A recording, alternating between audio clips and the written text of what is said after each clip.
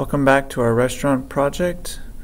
In this episode, we're going to continue to work on the user interface. In the last episode, we allowed the user to either print the full menu or a section of the menu, which we're going to finish now. So we gave them a printout, a choice to choose between appetizers, noodles, main dishes, and beverages, and we're scanning in their answer.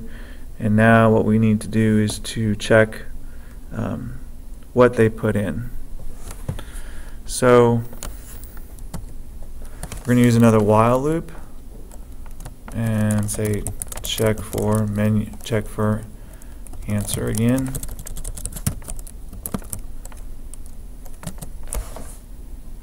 And we're going to say while answer dot equals ignore case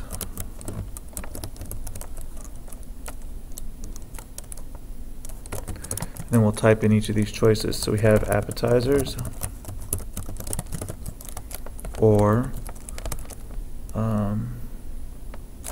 and it has to be sections. Let's change this to just SEC to shorten, and then this has to be SEC. So SEC equals ignore case or SEC dot equals noodles or SEC dot equals main dishes or SEC dot equals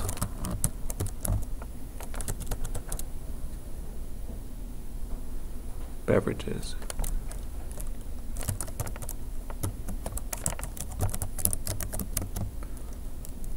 And I need parentheses there and some quotes. And then after I do my choices, I'm going to check them: noodles, main dishes, and beverages, noodles, main dishes, and beverages. And then I need to close the parentheses again. Now, and then do an open curly brace and a close curly brace to finish my while loop. Now, if I want to check for any other answer, I can use the logical not again and put these choices in parentheses, so that if they type in anything but these four choices, appetizers, noodles, main dishes, and beverages, we can print them out a message that says invalid input. So then inside of our loop,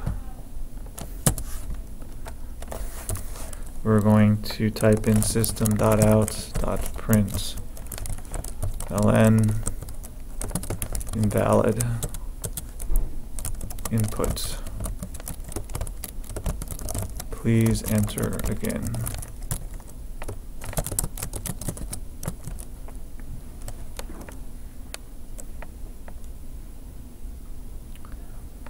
And then we'll take SEC, our variable SEC, and use reader.next dot to lowercase to get their answer.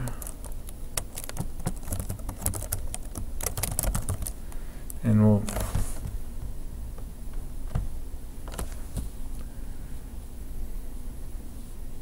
alright, and then we need to check, like above, we'll need to check which choice they selected. So we'll say if SEC dot equals appetizers,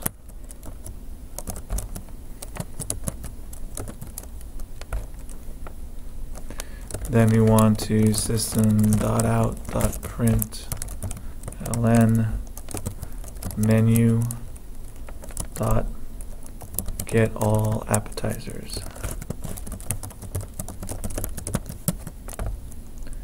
And then we'll say else if, I'm missing a curly brace,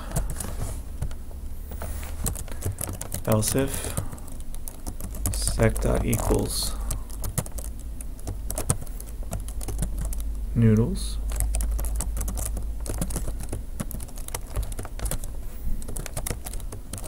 system.out.println menu.get all noodles. And these methods are coming from our menu class. So let's go in here and check our menu class. And it's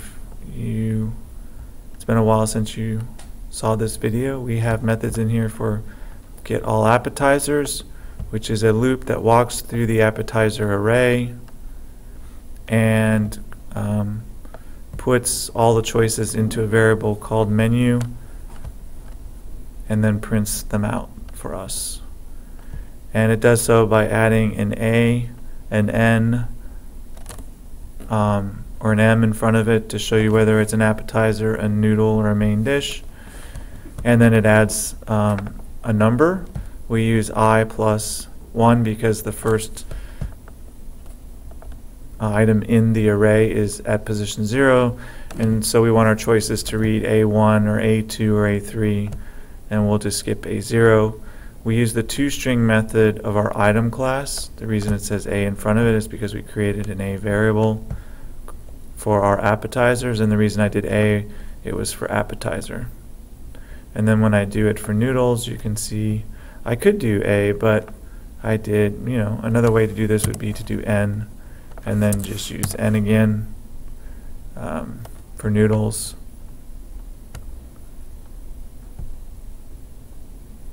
And then, a better way then here would be to use M and M. It's more descriptive that way. The variable matches the category. Now this might throw us some errors, but we can fix that. D for drinks then.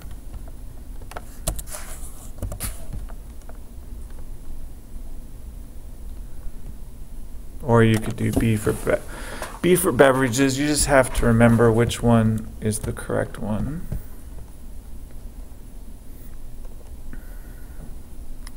Let's compile and make sure we don't have too many mistakes. Alright, let's see, we have an error here. It doesn't like sec, well, SEC, but there's my definition.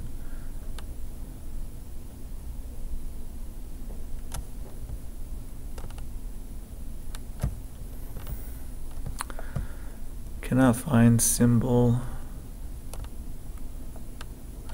Okay, I'm gonna stop the video for a second. I'll look for the answer and I'll come back. Alright, the reason we were getting an error is because our definition of sec was in this conditional, so it seemed to fix it if we move it outside of the conditional, and we will just put it above the while loop right here. And then we compile.